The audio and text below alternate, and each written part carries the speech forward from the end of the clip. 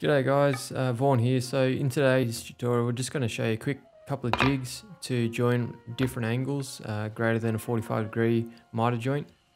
So all you need is a couple of bits of scrap, as you can see there, and all the concept of this jig is you need parallel force to compress the joint. So just trace around your actual joint that you are going to be assembling on a couple of bits of scrap, and then on the outside and the inside of that. So basically we are making a sandwich with bits of scrap.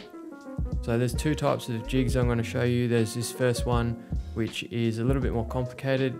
It requires 2 points to anchor, whereas the second jig I'm going to show you later is actually just 1 point, and it can adjust a lot easier. I recommend just using the drop saw. It's going to be the easiest thing to cut a straight line on, over a bandsaw or a scroll saw, something like that. It'll create a nice form. You got a wedge, and you can see the corner of the joint, the top of that leg is actually not getting crushed. So that's why there's a bit of a gap. I always attach my jigs to a baseboard, just screwed on, no glue, just in case I want to change them. And one thing is, clamp it down, make sure it doesn't move on you, screw it in, and then unclamp it. It's the easiest way to get it nice and accurate. As you can see, we've got screws on both sides, so that's a bit of scrap. We've got a wedge, and then we're going to glue it. This joint is just a domino, so you could use dowel joints or pocket joints or anything like that. I'm going to be using reinforced splines on this as well, because it's going to carry a lot of weight. So making sure your timber doesn't actually stick to your jig, put a big cling wrap in there. PVA glue doesn't stick to cling wrap, so that'll protect your timber from getting damaged.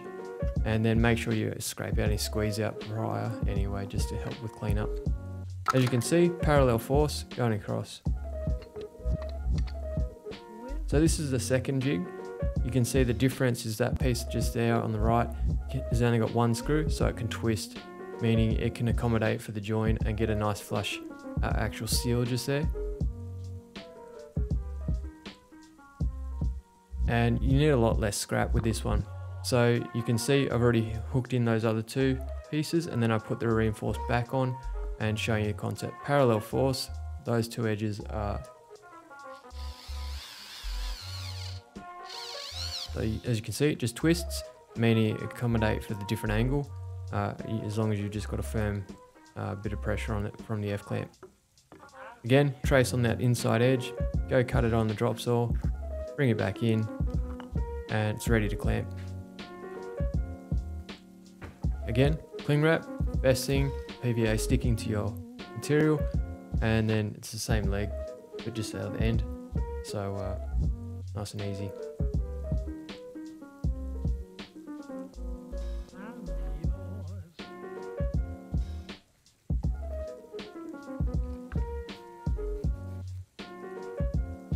So with your pressure on your clamp, you don't need a crazy amount, it's just lightly holding it. The glue does the work, and there you go.